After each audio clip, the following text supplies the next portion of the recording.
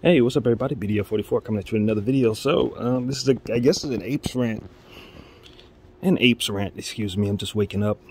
Obviously, we got the stock market doing what it's doing. You got AMC on the tab for my conversation as always, and we just got our first halt, trading halt. Good 15 minutes into the trading day, we ran up to $34 from $29. We saw pre-market, we went up to about $30, and that thing just shot up. And then you see it just crash down to 29, and then followed by a little sign on the top of the screen that says, halting, we're halting. So I'm like, okay. So this is to be expected. We knew this was coming. This is going to happen a whole lot to us. It's going to affect the price in the short term. But when it resumes, what we expect is that the price should resume to where it should have been.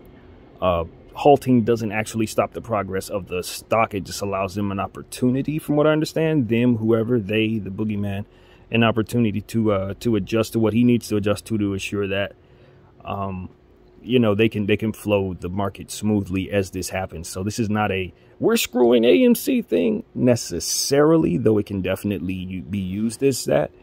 But it is something I've seen many times before in previous situations that ain't got nothing to do with AMC. Usually when something's running up crazy. I saw this with GME quite a bit. I saw it with Tilray when that thing squeezed.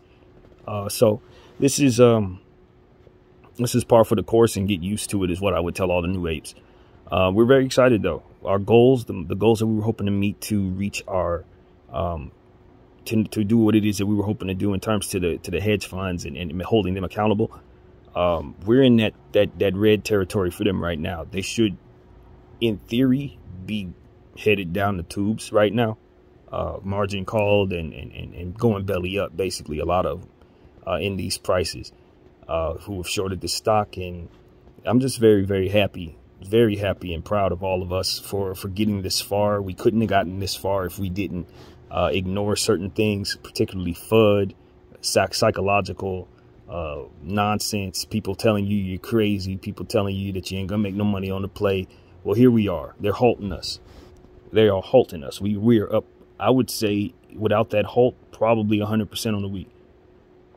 Apes are here to stay. We're just getting started. If you don't have any shares, I'm not a financial advisor, so I'm not going to tell you what to do. But I will say that you won't be seeing prices like this a whole lot, I don't think. We can always see ourselves getting halted. We could always see them shorten this thing with every little bit of cash they got left. But ultimately, it's cigar time. Our enemy is more or less in a position where they're getting hit with fatal blows. So we'll see what happens in terms of how that trickles down to us getting paid.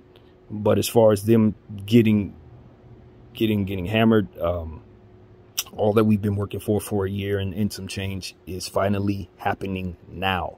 And I couldn't be more thankful. I couldn't be more proud. And I want to encourage everybody not to panic right now. Not to panic when things start getting better, and certainly don't panic when things continue to be volatile, because we are in for a very difficult road going forward to try to make sure that we collect whatever is coming our way. They're going to make that difficult for us. They're going to try to make it so that some people lose out, miss out.